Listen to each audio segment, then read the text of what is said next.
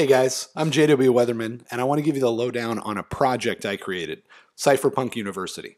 Cypherpunk University came about after I got sick and tired of seeing all the scams in the cryptocurrency space. I realized that none of these scams would exist if people understood the foundational economic principles behind wealth creation. So I distilled my 20 years of experience in the Silicon Valley startup space and my studies of Austrian economics to give people all the tools they need to understand how wealth is actually created, and also how to avoid all the scams in crypto and finance in general. In this course, you're going to get 3 hours worth of content covering all the logic behind wealth creation, an hour of my time where you and I can speak live about any questions that's on your mind, access to Cypherpunk University Forum where you can network with other intelligent people, and it's just a really good time. This course will destroy all the fallacies that keep people from the only effective path to creating wealth. It will transform anyone from dumb money into smart money. So go check it out now at jwweatherman.com/class. Become a beast. jwweatherman.com/class. Is your child defiant, independent, annoyingly inquisitive? After a long, hard day of following the rules, who wants to deal with troublesome kids? 49% of children suffer from oppositional defiant disorder, or ODD. Symptoms of ODD include independent thought, rampant creativity, and failure to submit to authority. But now there's a solution. The good people at Pilfer can help you with their time-release, once-daily capsule, Compliacin. Your child won't be able to form his own opinions, let alone express them. It maintains your child's ability to go to a state-run school and perform simple tasks around the house. You won't have to worry about parenting, and the school won't have to deal with your kid asking questions. Compliacin. You'll go from this. Quit telling me what to do! Quit telling me what to do! Quit telling me what to do! To this. Good morning, Mother. I love going to school. And this week we're learning all about how the government is our federal family and they're here to help us. Compliacin. Talk to your school psychiatrist and ask for it by name.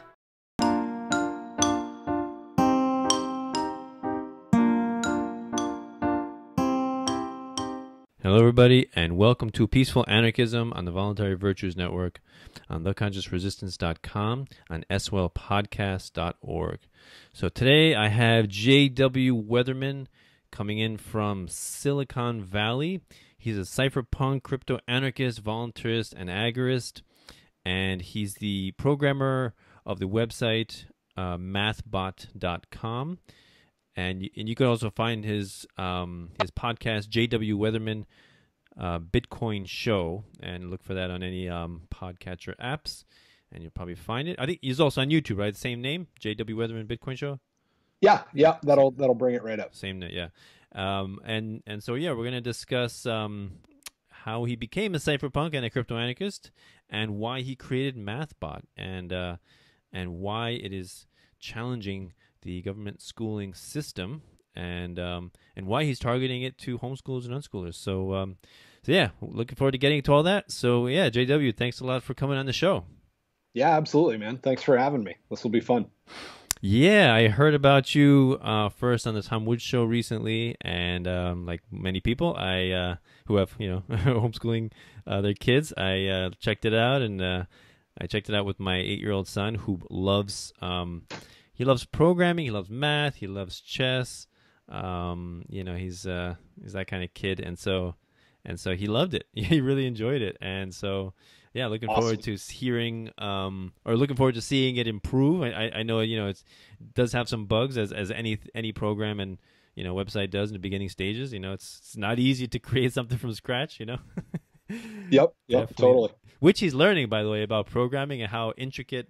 How you have to attend to every single detail, and yeah, so we have. There's a couple of apps. I don't know if you're familiar with Scratch Junior, Scratch. Oh yeah, that kind of stuff.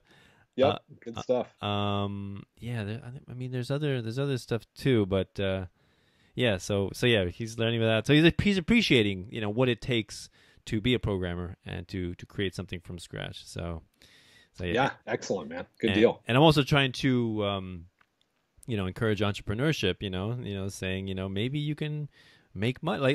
Every kid wants, their parent to buy something, but then they have to understand that money is scarce, right? And you have to actually earn it by creating value, right? Giving people what they want, satisfying people's needs and desires.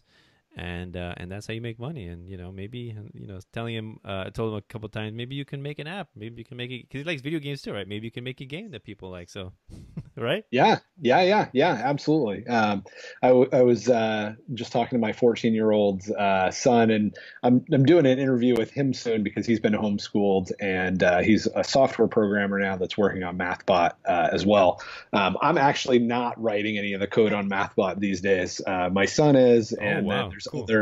other open source contributors that are working on it. I designed it and got it off the ground, but at this point, there's much better programmers than me that are working on it, including my son. Wow. And so yeah, I'm gonna talk to him in a few days. And one of the things that I tweeted out on Twitter, just asking what kind of questions should I ask him, and one of the questions was something along the lines of how do you feel prepared to be an adult?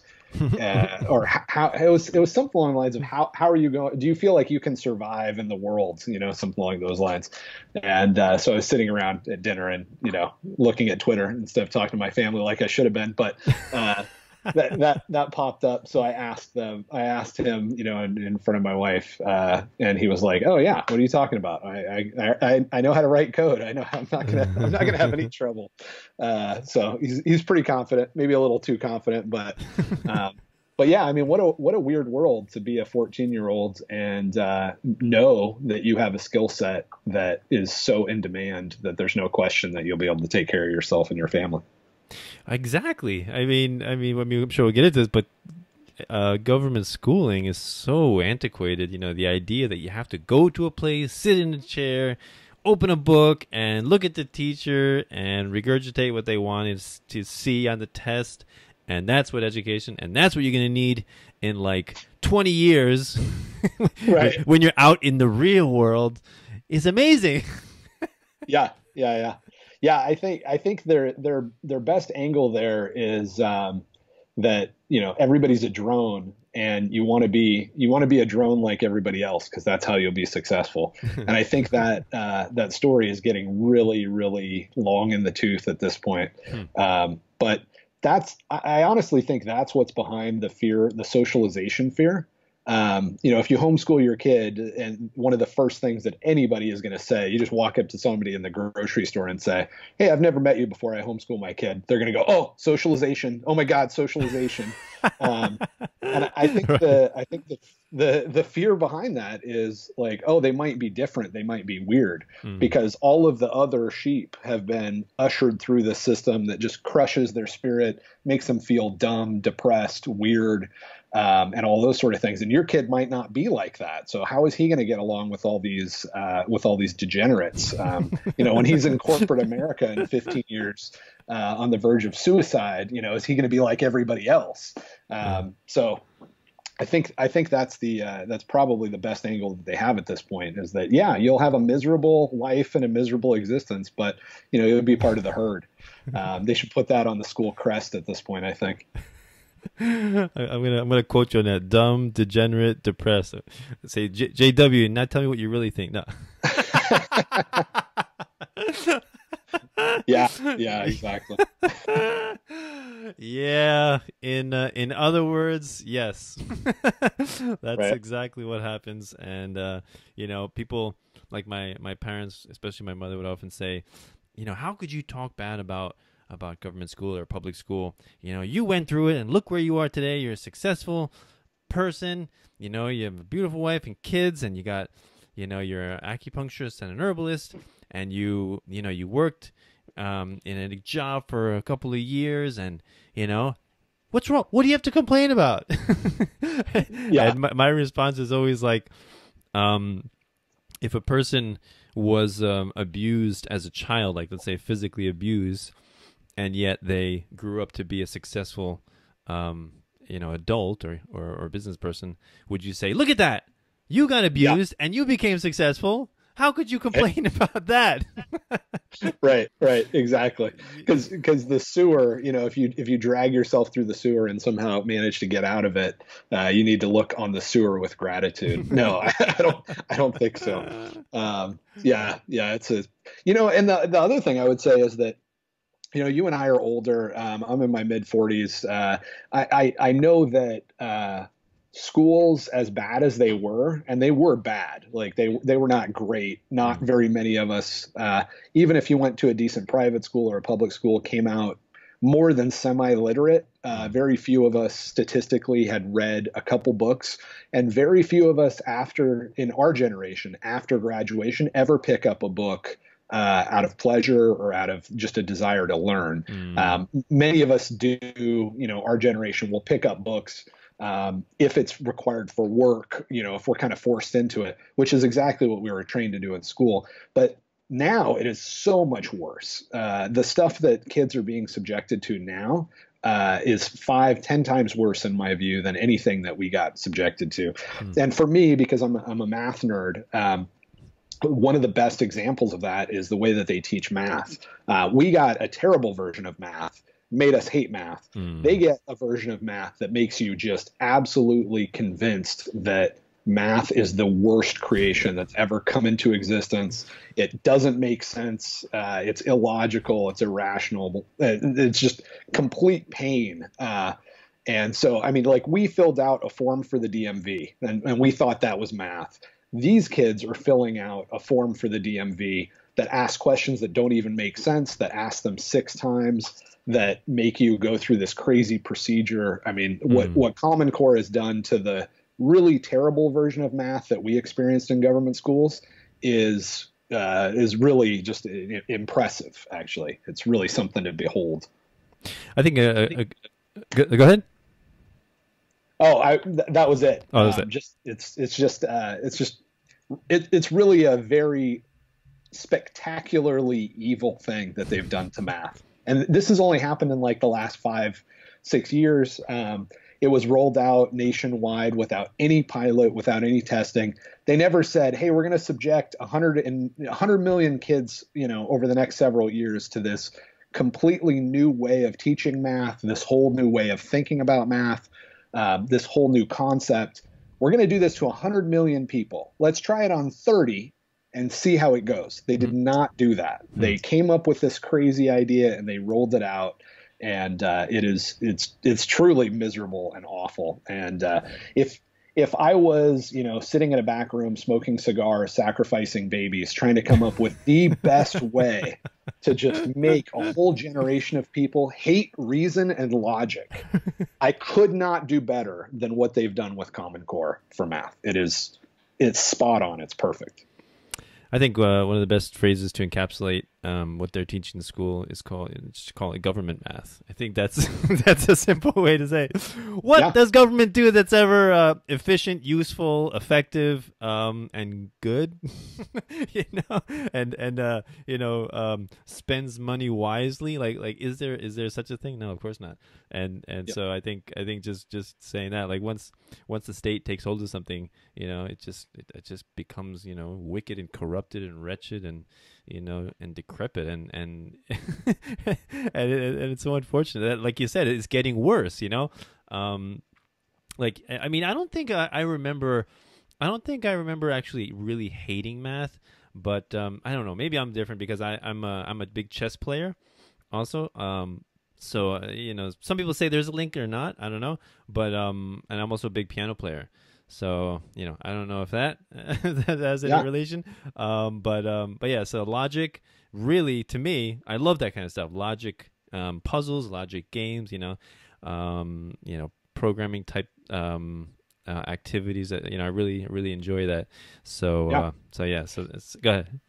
Yeah, I mean, there's always been a small percentage of us that could rise above, right? Where the government wonk puts a DMV form in front of us, and we can see past it and sort of see that there is logic and reason and beauty going on there. And as much as they try to crush our spirit, we can fill out those forms pretty quickly and then glean what's actually interesting, right? We can do something with Pythagorean's theorem, and they'll make us do it 278 freaking times with very slight variations. But we have the endurance. We can just push through that nonsense.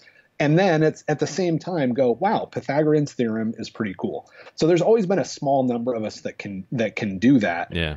What they're doing now is going to shrink that number of people even smaller.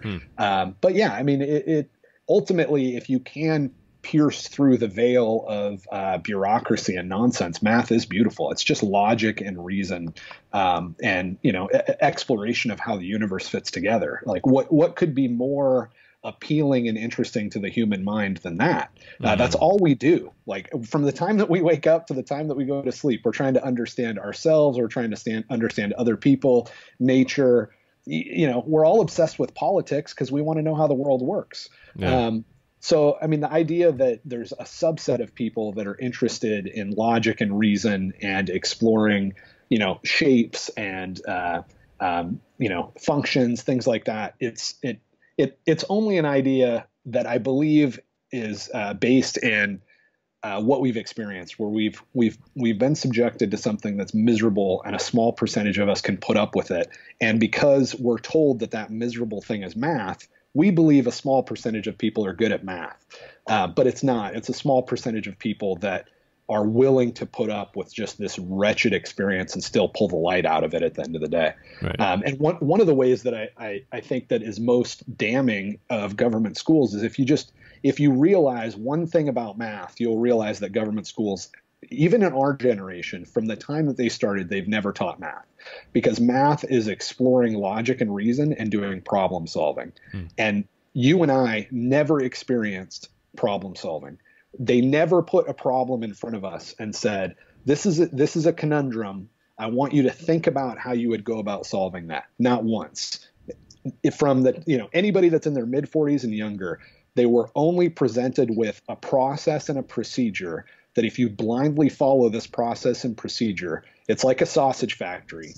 Throw chunks of meat in, crank the thing, sausage come out. It is absolutely just following a procedure. So you don't get the chemical rewards, you don't get the pleasure, you don't get what we're hardwired to explore a problem, and if we solve it, we get a dopamine hit, right? So the idea that we could all have the same meat brain that rewards us as soon as we solve a problem, but only some of us actually enjoy solving problems, it's completely irrational. But what they did to us is they reduced that dopamine hit. They reduced that reward drastically by never really letting us problem solve. But what they're doing to the new generation is taking that concept and kicking it up on steroids. So now you have to learn 4 or 5 different procedures to solve the same problem. And the procedures, at least the procedures that they subjected us to, were reasonable, right? They were shortcuts, and it was a lot of crap, and it was a lot of carry the one stuff, which is completely optional. That's not math. That's a particular trick. That's fine. You can learn the tricks, but what you really want to do is you want to learn the problem and explore the space and come up with a solution. And then, maybe pick up some tricks to make it easier next time, whatever. That's fine. We were only shown tricks and how to do them in sequence. They're shown tricks that are stupid. When we were told to carry the one, it made sense. They're told that when they do 5 + 4, they're going to do something stupid, like have you add 5 + 2 + Like it's necessary. It's not rational and logical. It's just more detailed process and procedure that I think it's actually intentional that it's not logical, because they really want you to hate it, because otherwise I can't imagine why they would do this sort of stuff. It just doesn't make sense. Yeah, my son is 8, and I clearly see that his mind understands math much better than my daughter. She's 6, and but I don't think that's just an age thing. Like there's a lot of things that she does better than him. Like more physical things, actually. She's more physically developed, coordination, balance, that kind of thing. Gymnastics, ballet, dancing, that she does better than him. But with the intellectual stuff, math and chess, he understands a lot better and a lot clearer. And he actually surprises me, what kind of math he can do in his head. So, and also, he doesn't hate it, which is wonderful. Yeah. There's math everywhere, and also I was telling my wife recently that when one of the best ways that you can teach your kids math and counting is to give them like an allowance, give them, or maybe money for some small tasks. And then they slowly have their own money. They're going to learn math because they're going to be constantly counting their money. Like my son knows exactly how much money he has. Yeah, absolutely. I mean, another thing that is really a good idea is to reward kids. Yeah. So this is something that the government schools have done studies that's all over the place. If you present a problem to a kid and you say, if you master this subject, I'll give you $50, they will master it at a much higher rate than if you don't give them any reward. And that shouldn't be surprising to us, because I don't design stuff. I don't build stuff and write code and do all the work that I do security research, all that sort of stuff, just for the love of it. I mean, I do like it, but I also like being acknowledged. I like public praise, and I like money because I can buy stuff with it. And kids are not stupid.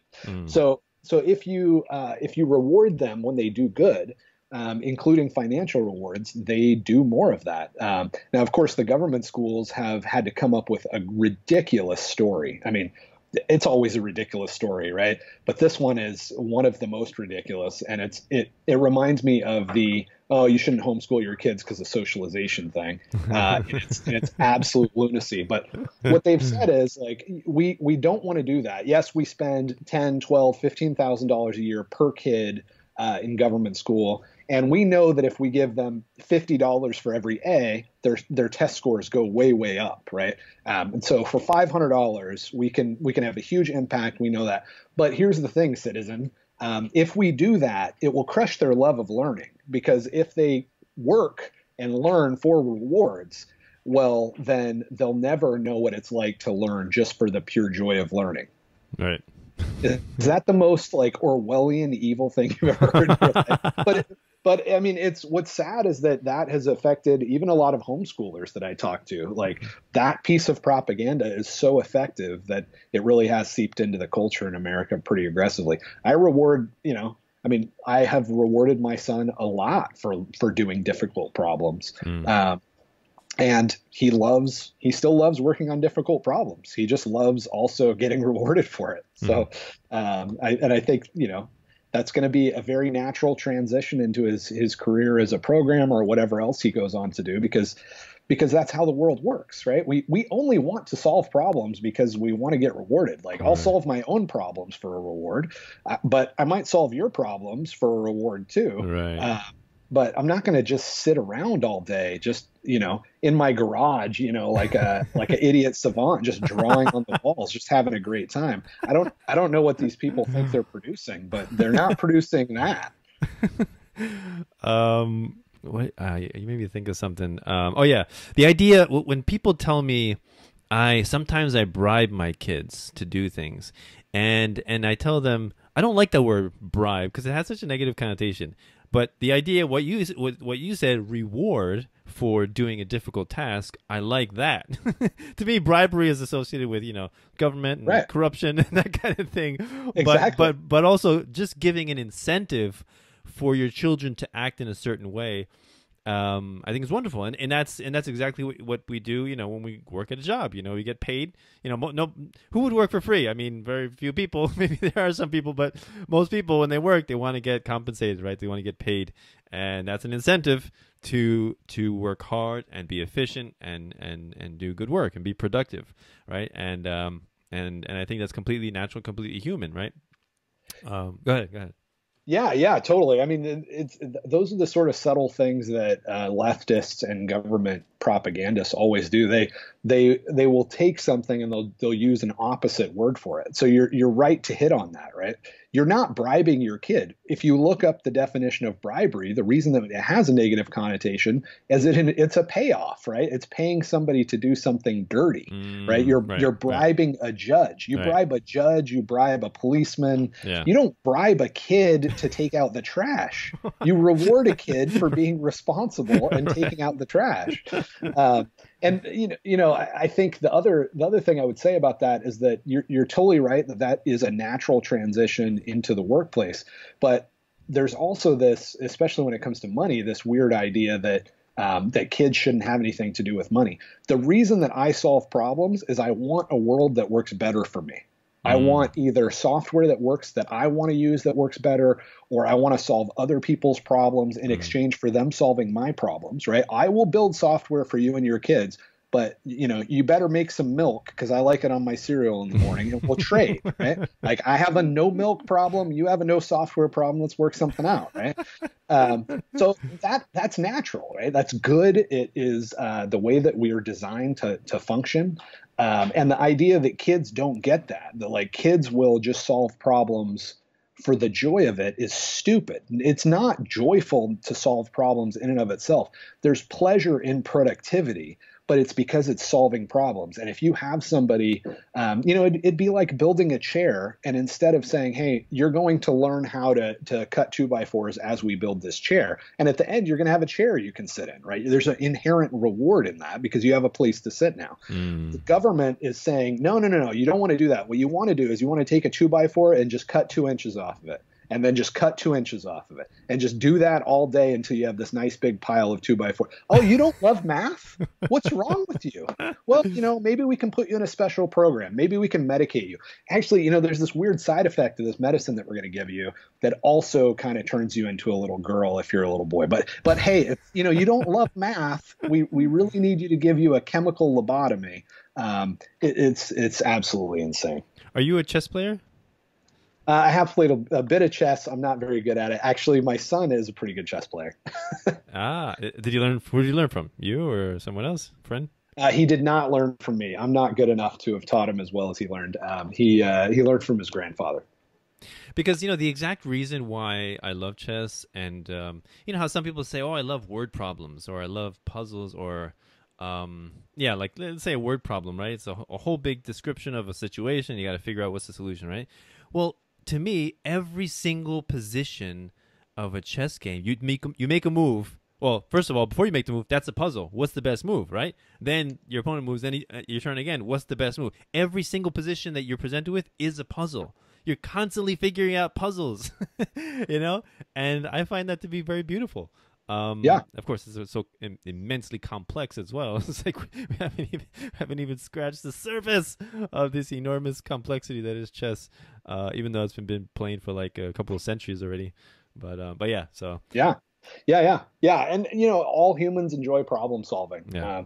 And so if you do understand that math is just problem solving, then it doesn't make sense that some of us would enjoy it and others of us wouldn't. I definitely think some of us have just more of an affinity for drawing numbers and shapes. But look, Einstein just sat around and thought about these problems, right? Like a lot of what he did was thought experiments that had nothing to do with equations. And he wasn't very good at putting equations to the thought experiments. A lot of times he had to work with somebody else to do that. But he would be able to just sit and think clearly and problem solve. No pencil, no paper, no writing involved. And no equations, but then he could work with somebody else to formalize it. But that is math. And he was a brilliant mathematician, even though he wasn't all that great at putting symbols on paper. Right. Yeah. When I was in seventh grade, this kid who was generally considered to be kind of like an idiot savant, although he wasn't really dumb. He just didn't care what other people think of it. I thought of him. He was like, a radical kid with the, the ripped jeans and the, Metallica t-shirt, long hair. He just didn't care what he looked like. But he's a genius, like really smart kid. In seventh grade, he gave me the book. He recommended I read the book Hyperspace by Michio Kaku.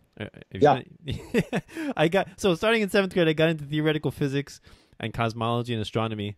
And oh my God, it opened my eyes and I loved it. I read that, and I read Cosmos, and I read, A Brief History in Time, Stephen Hawking. And then, I just read a bunch of books, and then, Michio Kaku wrote a bunch more books. I read those.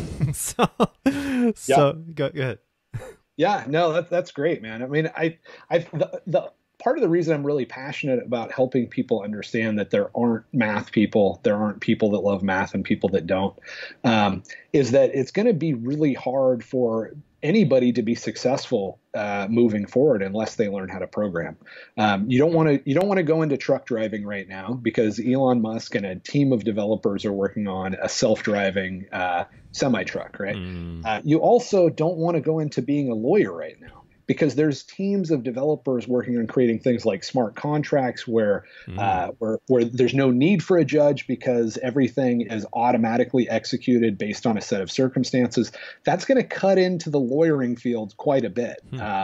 There are even if you said, okay, I want to be a heart surgeon. Well, great. You know who is going to make a bigger impact on heart surgery than heart surgeons? It's the guys that are writing the code in the robotics so that the heart is mapped properly, so that most of the time at this point, robotic assisted surgery, come on. It's a robot doing the surgery and a human making some decisions just because we haven't gotten around to writing that code yet. Yeah. Right.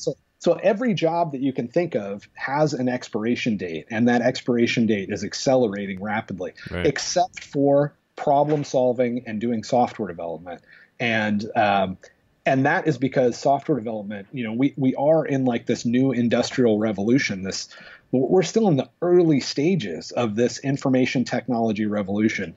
And, a lot of people are slowly getting it, right? They're slowly realizing, what the best thing about my pickup truck is the software in it that does all of this crazy stuff that gives me a 360-degree view, that automatically kicks in the transmission brake and all of this other stuff so that I don't have to be a brilliant truck driver anymore. It's not really the hardware, right? We've kind of had the 8-cylinder engine figured out for a while, but we can make that feel like a freaking spaceship and solve all kinds of problems so you can just sit back and relax in your climate-controlled environment. And it's all software. The nice thing about that is that we've barely scratched the surface on all the problems that we can solve with software. It's something that if you're taught properly, it totally appeals to the human mind, and it makes you super powerful. I mean, it makes you feel like a freaking wizard when you can go at a problem and you can solve it. And now it doesn't matter how big the problem is with software. You can solve the tiniest problem, but you just solved it for 7 billion people. That is incredible. It feels so good. I think it's really important that people slowly realize that software is fun. Math is fun. They're actually synonymous. There's no difference between math and software development. If you create a function that takes two numbers and puts them together and you call it add, ADD, or you have a piece of paper and a pencil and you have the plus symbol and you just mentally know that plus symbol is a function that means ADD, it's the same thing. It's just a matter of this different symbols that you're choosing to use, and whether you have to execute that function manually all the time as well. But I mean, there really isn't a difference. And even the best mathematicians now, they're all software developers because it puts a lot more power in their hands. So I think that's one of the reasons I'm kind of optimistic. I'm also, I'm a cypherpunk, which means I'm a guy that's an ANCAP, a crypto-anarchist, whatever, but sees a real turning point in the 90s when encryption leaked out of the NSA and got in the hands of academics and regular people many actually recognized at that point there was a turning point, that it was inevitable that government was going to fall, because the moment that we had encryption in our hands, we were going to be able to communicate freely with each other. This whole threat of surveillance and all of that sort of stuff, it had an expiration date that was rapidly approaching. The whole concept of freedom of assembly was now non-negotiable, right? We weren't going to have to negotiate with governments and hope that they were going to honor some piece of paper in order to give us freedom of assembly. It was inevitable. Being able to execute contracts and have conversations and exchange financial instruments like Bitcoin is a result of this 30-plus year movement to build this digital Galt's Gulch where we could have a foothold and then bring freedom from there out to the physical space. I think these guys have made a ton of progress, and I think that's where I see a lot of hope. And I see a lot of hope in the fact that as people learn how to write code, They know that there's not a distinction between code and speech. They're not going to be able to go after guys like Cody Wilson anymore and say, oh, what you're doing is illegal. We got to shut down this site. Because if you know that code is just speaking a language that's understood by computers, you get really uncomfortable when the government says you can't talk about this or you can't express those ideas. And the empowerment of the individual is insane. I mean, 20 years ago, I was reading, what was that guy?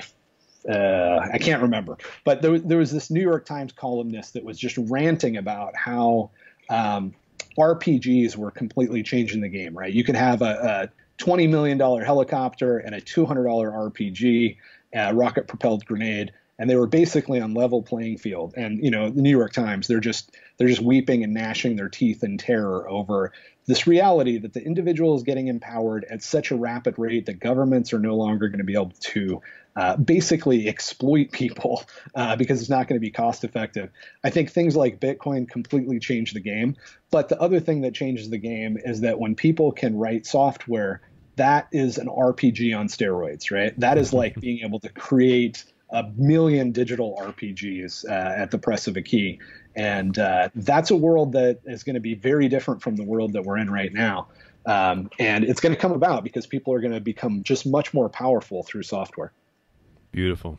I love that. So before we skipped over the the opening, but real quick, just to give people an idea how you came to the idea of cypherpunk and crypto-anarchism, and why you created MathBot. Yeah, so I think it was, I can't remember what year it was. I read a book by Ron Paul, and Ron Paul referenced Ludwig von Mises. And I absolutely hated Ron Paul's book. I think he's a great guy, but I absolutely hated his book. But this footnote caught my attention. And so I read Human Action cover to cover, I think 3 times in a row. I was just completely blown away. I mean, Human Action is one of my favorite books of all time. It's my favorite parenting book. It's my favorite management book. I could have saved myself a lot of years of reading stupid leadership books had I read Human Action sooner. Wow. And it's by far my favorite economics book. So that completely changed my perspective on a lot of things. And eventually I found Murray Rothbard and started reading his stuff. I think the first thing I read by Murray Rothbard was Anatomy of the State. Highly recommend that essay. It is definitely an eye-opener. A few years after that, actually, I sold a company.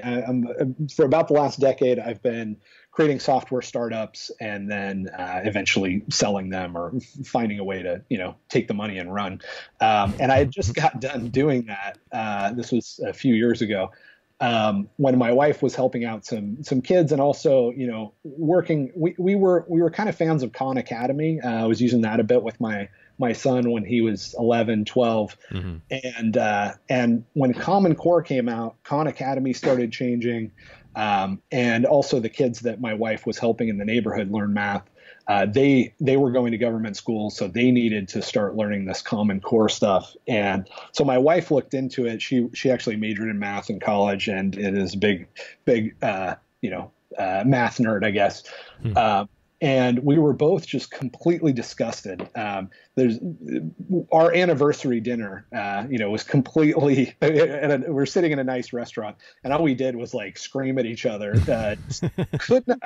It's like finding out that the government is abusing kids in some way that's so insidious and subtle that it really could result if it's not fought back, and if it's not, I don't know. I mean, there's just something really dark and evil about making kids hate logic. I don't know what that world looks like, but those are kind of so on my optimistic side, I see people learning software development, the rapid empowerment of individuals, and the defunding of government through things like Bitcoin.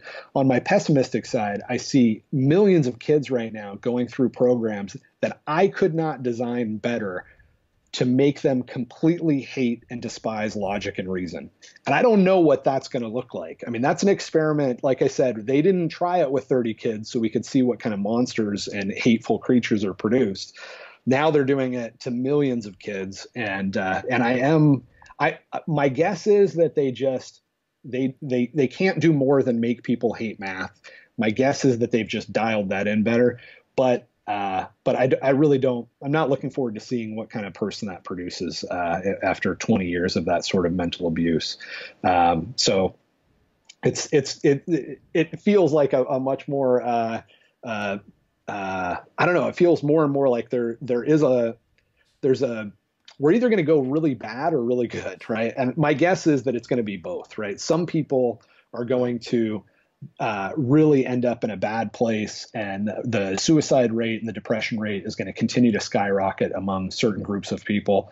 And on the other hand, I think there's going to be other groups of people that are able to just fully break away from that nonsense and hopefully, rescue everybody else in the long run.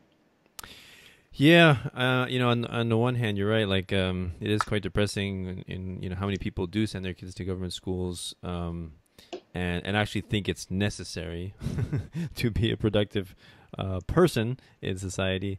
But we do what we can to improve the world, and you're certainly doing quite a bit, with this program and this website. And spreading the word through your podcast. I'm doing what I can through my podcast, my YouTube channel, my blog, and everything. And that I think that's the best we can do: spread ideas, right? And hopefully, the more people read them, the more people listen, and then they talk to their friends, and the word spreads that way. I think that's the best way. We have to use the power of our words and the power of the written word and the spoken word to convey these messages in ways that are engaging and that people would understand and want to listen, and also hopefully it will improve their lives if they do listen, right? So that's kind of, that's my goal, and I'm sure that's your goal too. We want to improve people's lives and help people to understand. More specifically, you're targeting education, but I also encompass a lot with my podcast, in general, of just I cover a lot of different topics, interview a lot of different people, wide variety of topics on basically how the state makes everything worse. Yeah.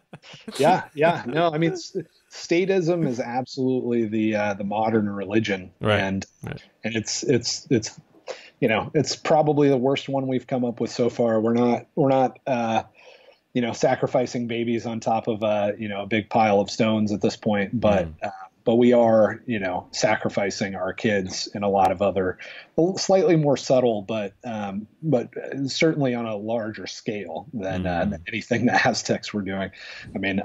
I don't. What would be worse, sacrificing one baby every full moon or putting them all through government schools? I think if I had to pick, I'd pick the former. I can understand someone listening to that and like, what? JW supports Aztec human sacrifice? How is that possible?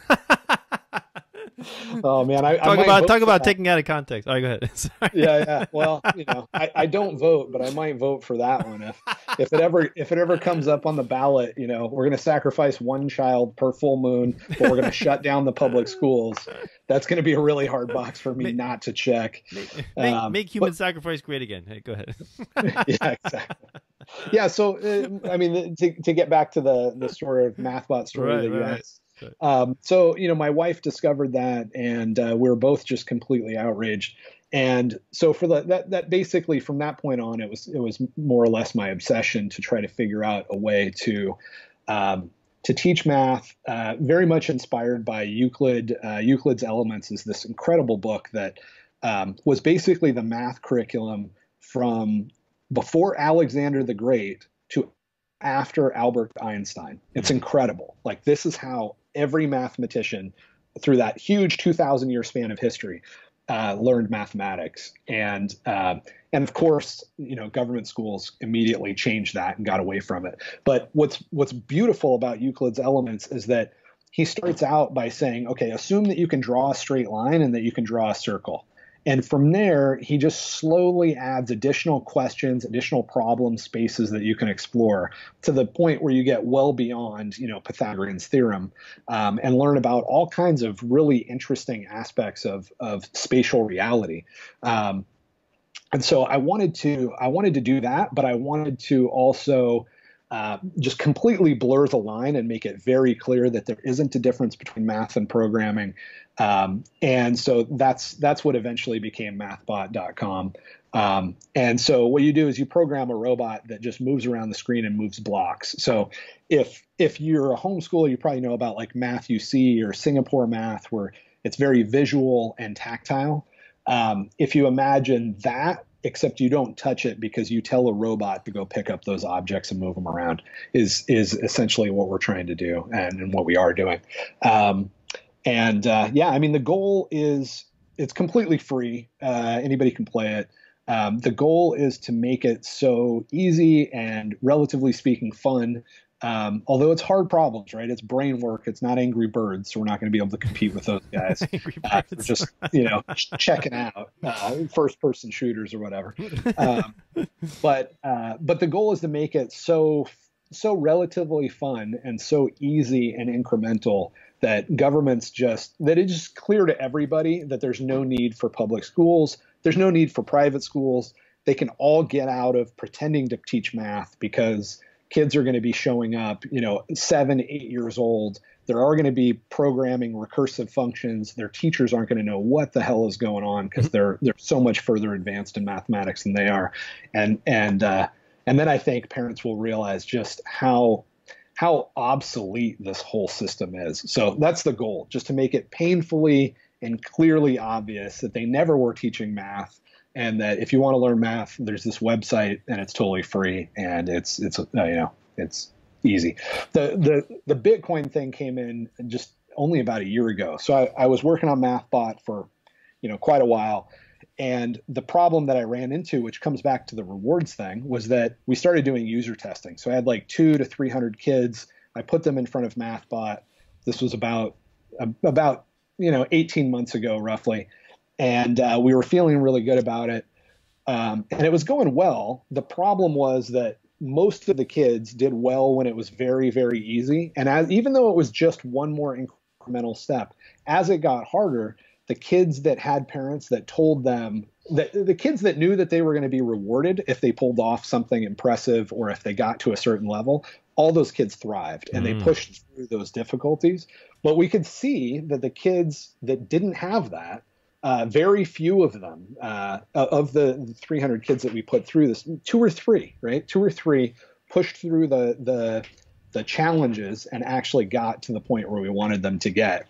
And so because our goal is not just to go after the kids that already have parents that are going to discover Euclid's elements, and they're going to put, a more or less decent curriculum together themselves. We want to destroy public schools. We want to see like every public school and private school, actually, because those guys aren't much better. Like, I will know that I'm successful when I see a math teacher standing on the side of the street saying, "We'll work for food." So at that point, we were frustrated because, it would be fine for the 10, 15% that are already going to kill it anyway. But we kind of were struggling. It wasn't a shelved project, but it was a skeleton crew. I'd brought it down to just like one developer. Wasn't really sure what to do with it because of that problem. And then I got my original career and my background has always been in software security. So I ended up looking at Bitcoin and got totally obsessed about that about a year ago. And that's when I realized that Bitcoin can actually solve my MathBot problem. So because I want every kid in the world to learn math, but I need them to be rewarded to do that. And they don't always have parents that are interested or capable or have thought this thing through, or maybe they've been indoctrinated by the government to think rewards are bad. But the idea in MathBot soon, you can't do it right now. Now it's totally free.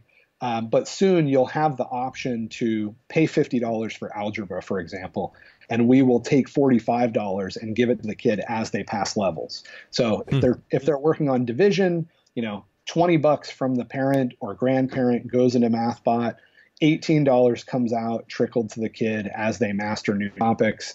I think if we pull that off, which we should have that done within a few months, then there's an opportunity for charities to step in and say, okay, if this inner city kid masters calculus, we'll give him $200, right? It's not very much money because it's not that hard, actually. It just needs to be enough incentive to just play that next level. then I think we'll be able to scale the way we want to and address a lot of the kids that would otherwise be left out. And it's not just the charitable aspect, but there's usually somebody in any kid's life that wants them to be really good at math, and if they can just throw $50 at it and then get notified when the kid crushes some linear algebra problem, I think that'll be a great experience for everybody. And that is not, that could not happen pre-Bitcoin. Credit cards, that wouldn't be possible. Direct deposits, whatever electronic payment methods are out there, none of them would allow for that user experience until Bitcoin. Wow. Beautiful. Yeah, I'm looking forward to that, definitely. And also the idea that you mentioned of wanting to make government schools obsolete. To me, that's a wonderful way to deal with the state. When people think anarchists are, violent and want chaos and disorder, I just tell people, well, I want the state to go the way of Blockbuster. Right. Or cord phones.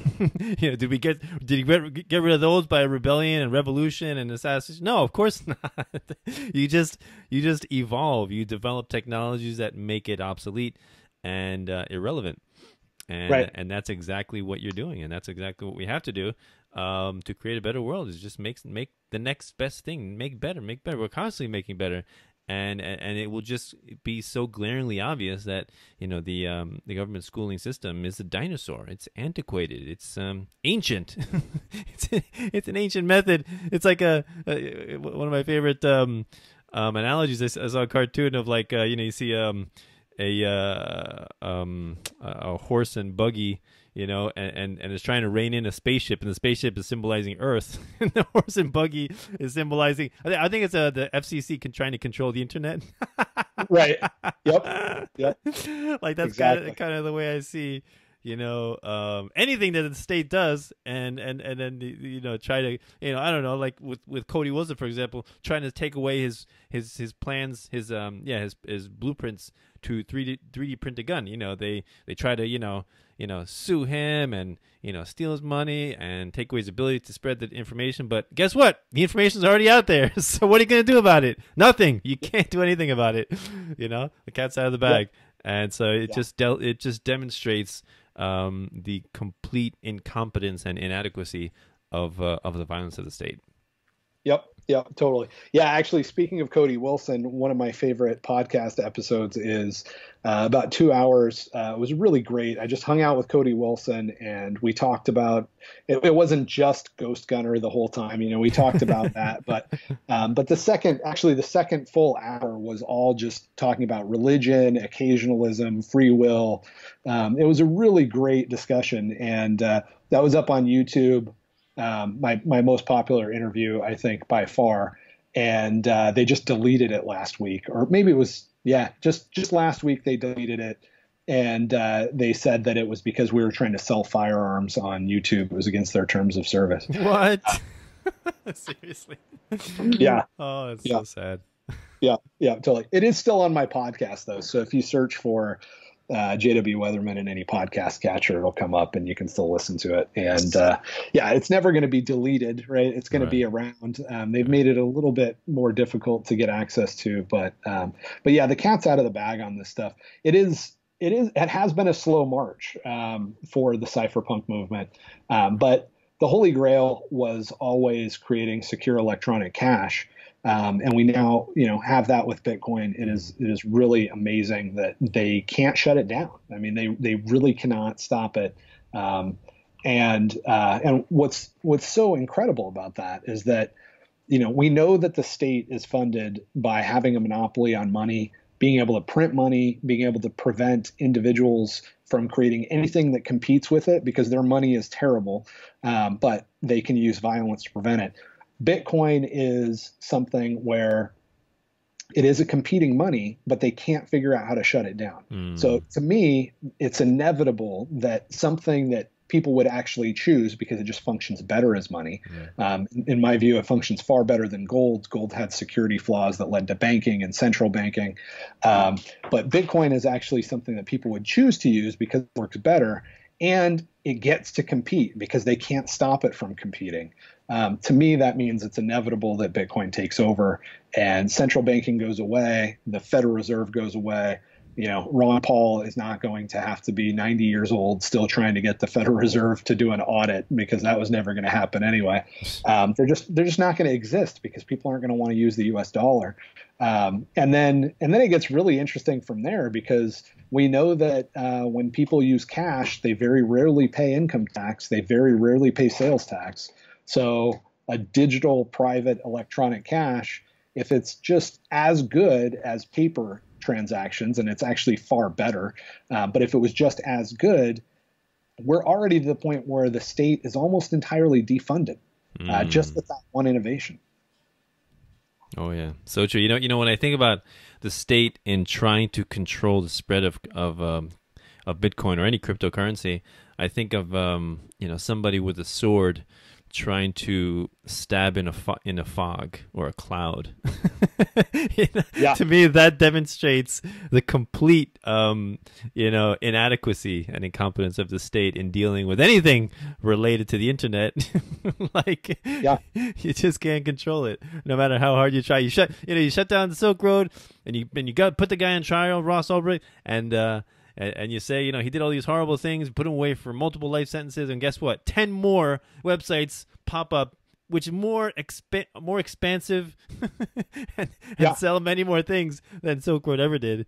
And then that's one of the best examples of why you can't, like playing whack-a-mole, right?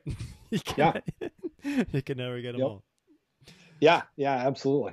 Yeah, I mean, they really only have one. They only have one trick, and that's to run around with AR-15s and kick in your front door. Right. And with encryption technology, if they can't find where you're at, if they can't find your front door, it's game over for them. They really don't have any other. This whole idea that the CIA and the NSA are brilliant and cutting edge, and no matter how many Jack Ryan, Amazon. TV shows come out, everybody knows the brain trust is in Silicon Valley. They're not in Washington, D.C., right? Like the brilliant software developers are not working for the government.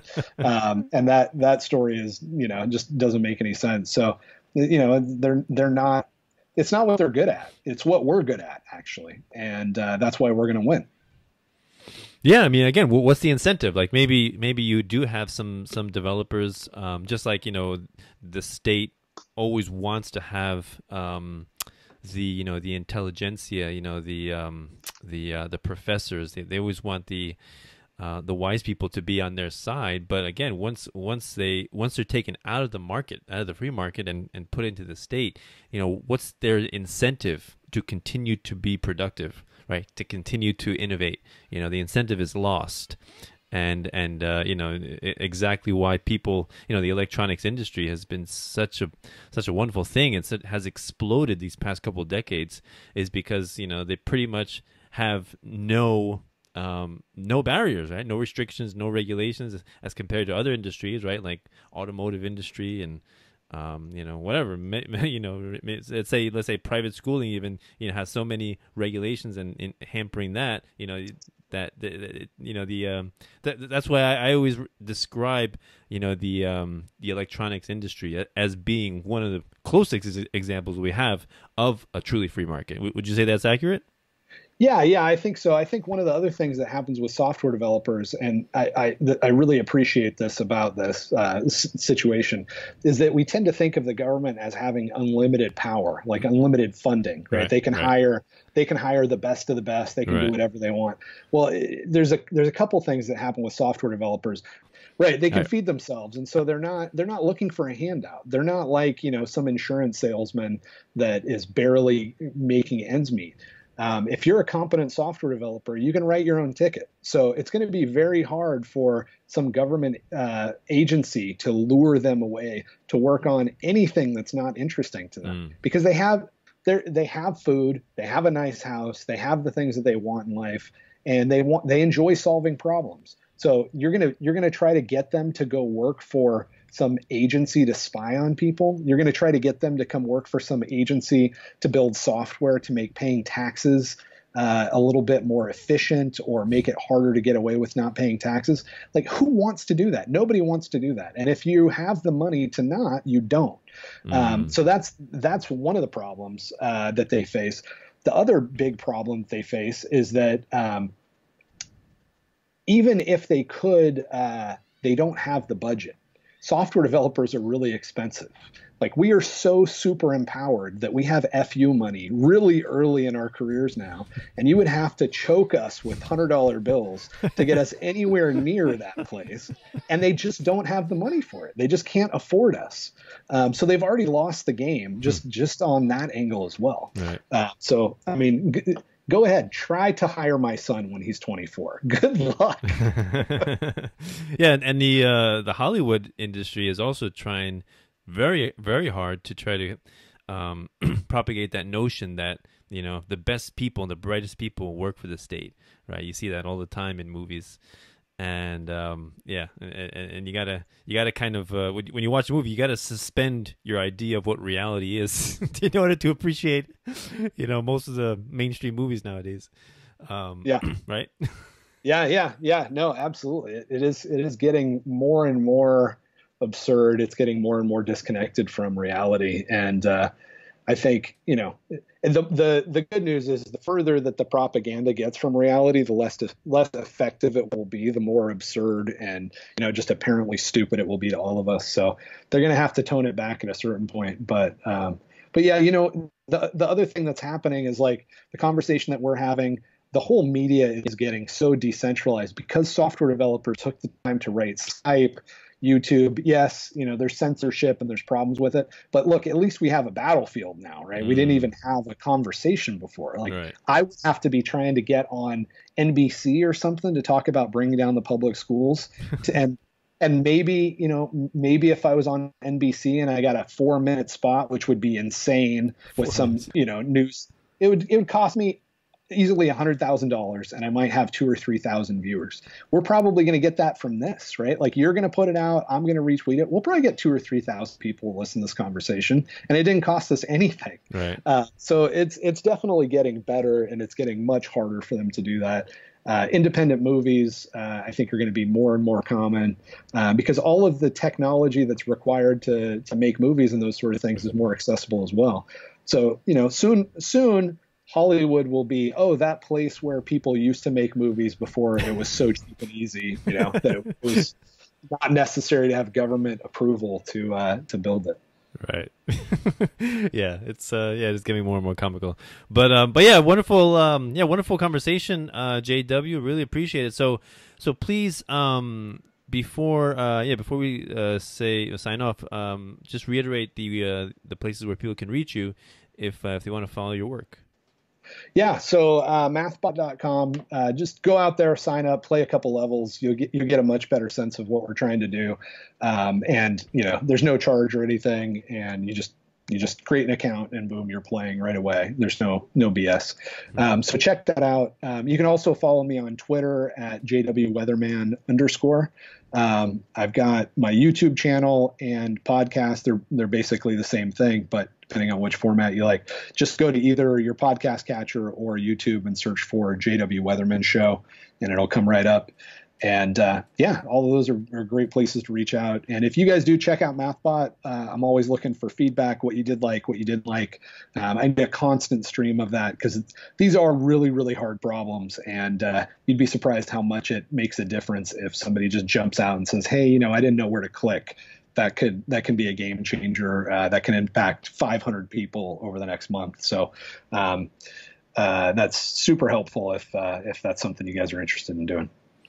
Yeah, I don't know if I mentioned. Did I mention my son was doing the MathBot? I don't know if I mentioned this here, but he loves it. You know, he's very partial to logic and chess and mathematics, and so he really enjoys the programming aspect of it. And and actually I had to, you know, because we do different things when I do the the homeschooling time with my kids. You know, we alternate between different activities, but he didn't want to stop. He didn't want to stop doing that, and awesome. he really did enjoy it. So yeah, looking forward to the updates and you know, seeing it improve. And yeah, so one more thing I asked my guests before we sign off is, what is your favorite quote of all time? Favorite quote of all time.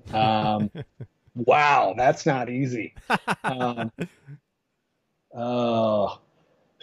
about whatever you do to the least among my brothers, you do to me? Where's that from? That's Jesus. Oh, is it? Okay. Yeah. Whatever you do to the... Say again? Whatever you do to the least of my brothers, you do unto me. Ah. That's a little bit of King James flavor in the second version I hit you with. I threw an unto in there. Nice. Old English. Awesome. Beautiful. I like it. Man of the people, right?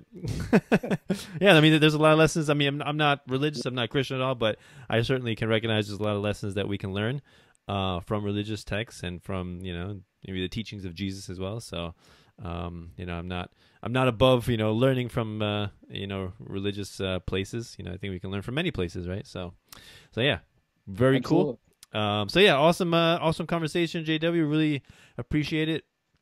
People, please follow his work and check out MathBot. I think you will be impressed, and it will help your kids and you to appreciate math and why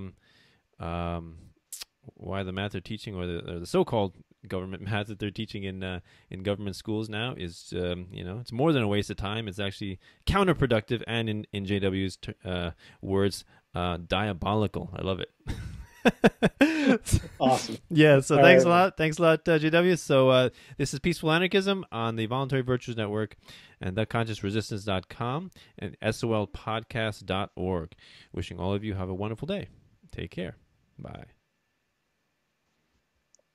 Thank you for listening. If you enjoyed this content and would like to see more of it, please feel free to donate and help me interview other fascinating people. You can do so through Patreon. That's patreon.com/peacefulanarchism to help me out. $1 a show is all I ask. If you feel so inclined to donate more, please feel free. It will only assist me in spreading the message of freedom and voluntarism that much farther and that much more efficiently. You can also donate to my Bitcoin. My Bitcoin address is in the description to my videos, as well as on my website, peacefulanarchism.com. And while you're on my site, there's a donate button to donate through PayPal. If you prefer to donate through PayPal, you can do so with that. But Patreon is a little bit easier for content creators, as you can set up a recurring donation if you so desire. Also, while you're on my website, peacefulanarchism.com, please feel free to sign up, enter your email address, sign up for my newsletter, and you'll receive updates every time I post something, a video or an interview. I do not send out any spam. Or you can also follow me on Facebook under facebook.com/peacefulanarchism or facebook.com/Danilo Cuellar 3, I believe. Danilo Cuellar 3. So either one of those methods, if you are able to donate, I would be most appreciative.